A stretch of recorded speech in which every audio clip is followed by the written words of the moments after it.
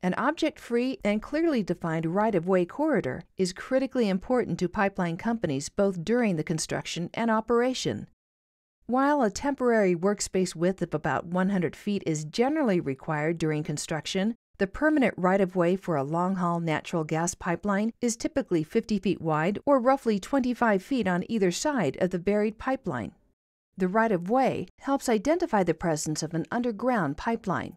Crews begin work by clearing the right-of-way, often using specialized heavy equipment. They will remove all trees and brush and stumps from the construction work area. Workers often cut timber down to usable lengths or otherwise dispose of the timber after seeking landowner input. Teams then grade the land, where practical, to provide a relatively level surface to allow safe operation of the heavy equipment used to excavate the trench and install the pipe in the trench. Crews excavate a trench that is wide enough to safely support the depth of the trench and to allow lowering in of the pipe without damage to the pipeline coating or harm to construction personnel.